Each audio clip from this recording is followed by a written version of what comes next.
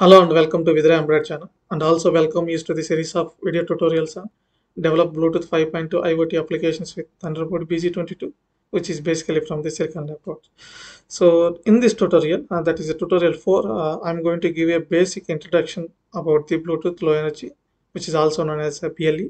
So I'm going to cover the basics of BLE, how it look like and how it is different from the Bluetooth Classic and Bluetooth Smart Ready. So and how what is a GAT and what is a gap. So all these things I'm going to explain in this tutorial. Okay, so let's move on. So we have two kinds of Bluetooth technologies. Maybe I would say there are three actually. One is a BLE, which is a Bluetooth Low Energy. The other one is a Bluetooth Classic, and we have one more technology called Bluetooth Smart Ready, which is a combination of both BLE and Bluetooth Classic. So Bluetooth Classic is very old, and most of the people are aware of this. Okay, but Bluetooth Classic have a more bandwidth and high power consumption, and it's a highly standardized protocol, and it is very difficult to understand even to develop the applications with the Bluetooth Classic. So on the other hand, we have a Bluetooth Low Energy, which is having a low bandwidth and low power consumption, and also easy to understand the protocol, so we can easily develop the applications with the Bluetooth Low Energy. Okay, and BLE is also called as a Bluetooth Smart. Okay, and we have one more technology called Bluetooth Smart Ready, which is a combination of both BLE and Bluetooth Classic. So we are going to see the BLE because the BLE protocol is very easy to understand, and even it is very easy to develop the applications with the BLE. So the BLE technologies nowadays, we can see that everywhere it is available, mostly used in low power applications like wearables and some input devices also. Okay. Now, if we coming to the differences between the BLE and Bluetooth Classic. So as I said, BLE has a low power consumption, and it is also having a low cost and supported by majority of the platforms. So and it is very simple and easy to understand, and standard profiles to cover the key use cases. There are some standard profiles which are provided by the BLE. So I will going to show in a later tutorials how we need to use these standard profiles using a Simplicity Studio version 5. So I will show you in a later tutorials. And then we have also customer specific profiles to enable the faster development. Okay, moving on. This is the basic Bluetooth stack where we have on the top of we have a application layer, and the bottom we have a Bluetooth Smart Radio, and so we have a APIs which will be used to communicate between the Bluetooth radio and the application. So and also we have a GAT, which is also nothing but the generic attribute profile, and then we have a L2 cap, and then we have a link layer. So and apart from this, we used to have a security manager and generic access profile. And in the generic access profile also, which will be used for the connections. Okay. And if you see here, an application communicate with three elements of a stack mainly. So the first one is a gap, which is nothing but a generic access profile, which is basically handles everything about the connection. Which is nothing but advertisements, connection parameters, everything. So all the connection related to the BLE connecting to a device, everything will be handled using a gap, which is nothing but a generic access profile. So whereas we have one more that is called a GAT, which is nothing but a generic attribute profile. So which is handles everything within the connection. So after we connect, using a gap. Okay, so gap basically handles all the connection parameters and everything. So how can we send some commands or receive some data from the server to the client? So basically, if I say client means it's our mobile phone, and server means you can take it as a BLE device. So in our case, it is nothing but Thunderboard BG22. You can use any BLE board from the Silicon Labs, no issues. And some applications we will also use the security manager. Okay, that is nothing but basically which will be used for the security, and which handles the security and encryption and decryption. Okay, and so coming to gap. So basically, gap is used for the advertisements. Okay, and here I have shown one diagram. So generally, BLE has total 40 channel, which is ranging from 2402 to 480 megahertz with a separation of 2 megahertz. So out of these 40 channels, here we have a three green channels, which are 37, 38, and 39, and all remaining channels are in blue color. Okay, so if you look at the green channel ones, so which are three channels, which are basically used for the advertisements, and also we call them as a primary advertisement channels. So whereas the blue color ones, which are also used for the advertisements and also data transfer, and they can also be called as a secondary advertisement channels or the data channels. So here I have written here, so three channels dedicated for the advertisements. Those are 37, 38, and 39. Advertisement packets has user data and can be used as a broadcasting service in case of iBeacon, which is basically used for the iPhones. And then advertisement on all three channels, basically it will take 1.3 milliseconds, and the delay between the advertisements can be 20 milliseconds to 240 milliseconds. We can see how we can able to handle this advertisement timings or channel timings and everything in the application code. I will show you in the later tutorial how we can able to manipulate this connection interval. Okay. Now moving on. So GAT we have. Okay. So first of all we look at the principles of the GAT and what are the transactions that we can perform with the GAT protocol. So the typically peripheral has a GAT table, okay, which is basically nothing but a GAT server, and GAT server is located at the board. In our case, it is a Thunderboard BG22, and central manipulated this GAT table using a client. That means that GLAD client is our mobile app through which we can able to manipulate the GAT server.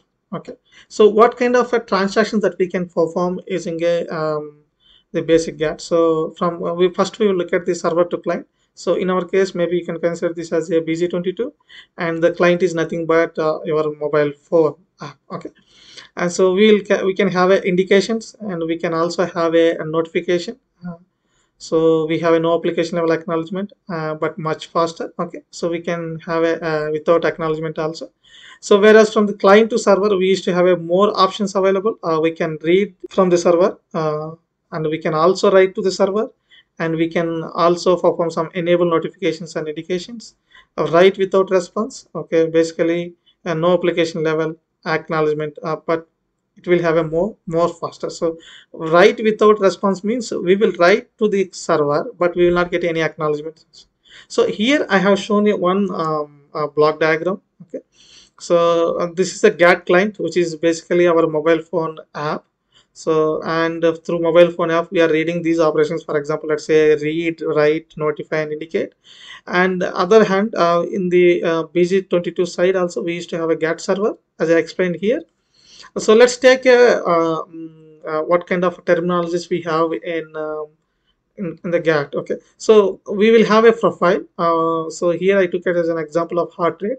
So it could be any other any application, I would say. Okay, so every application, every piece of data that we read, we can call that as a profile. In our case, it is a heart rate profile. So every profile will have a different kinds of services. You might have one profile can have a multiple services. Okay, for example, you can say gap service. We have a device information service, and then we have a heart rate service. So every service will have a universally unique identification number to identify that.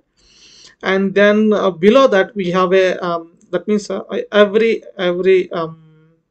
service will have a different kinds of characteristics. So what kind of characteristic you want to get from the maybe a server? For example, let's say heart rate measurement characteristic, and maybe we have a body sensor location characteristics, and even we for every characteristics, so we have a universal unique identification number, simply called as a UUID number. Okay, and every characteristic can have multiple attributes, I would say.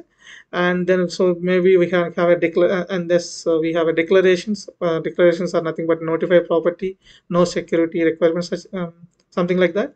And then we have a characteristics. Okay, so what kind of data we are going to read? For example, 2 to 6 bytes of data exposing using heart rate reading, And then we have a descriptors, basically used for the enable and disable the notifications. Okay. And then coming to get database, so this is what I'm explaining earlier. So here we can see here profile. So in our case, we took it as a profile as a heart rate. Okay. And in this, we used to have two kinds of profiles. One is adaptive profiles. So these adapted profiles are basically defined by the Bluetooth. You can go to the Bluetooth website and you can find out what are the profiles that they are going to provide. And then we used to also have a vendor specific profile to identify the board. Okay. And then we have a service. As I said, every profile will have a service, and a service is nothing but a group of related characteristics. You can see here we have a two characteristics under one service. Okay. And then basically we can take an example of measurement of a health thermometer, maybe location of a health thermometer. And then we can see characteristics. If we can look at the one characteristics here. Okay, one user data. So what kind of things we can expect? We have a declaration attributes. So what is that particular data we have, and then how it can be manipulated. So what are the values of the attributes we have? Okay, values is the value attributes basically holds the data itself. And then we have a client characteristic configuration descriptors, which is also shortly named as CCCD. Okay, which basically uses for the notification and indication control. And then coming to attributes, we have a one record of the database, which basically handles the address UID. Okay, so it determines the type of attribute, enable or disable the notification, which will also give the permissions, something like read or write, require inscription or authentication, something like that, and also provides the values. So we will come to all these things while we are developing an application. So at that point of time, you will understand more what are these nomenclature and how to identify and all using the Simplicity Studio.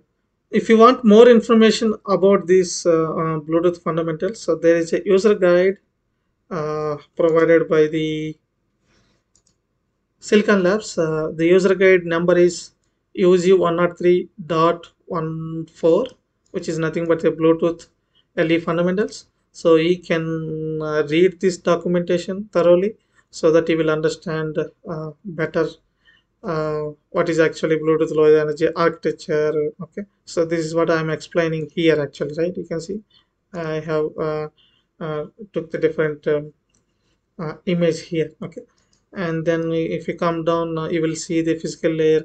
Okay, Bluetooth Low Energy channels and their frequencies. Okay, and you will find everything in this user guide. Okay, so I recommended you to go through this and understand this. Okay, how connection interval will look like. Okay, what are the timelines we have. Okay, how the Bluetooth Low Energy topologies we have. Okay, so so go through this and then let me know if you have any doubts on this. Okay, so that's all for this tutorial. If you like this video, please subscribe to my channel, and thanks for watching it.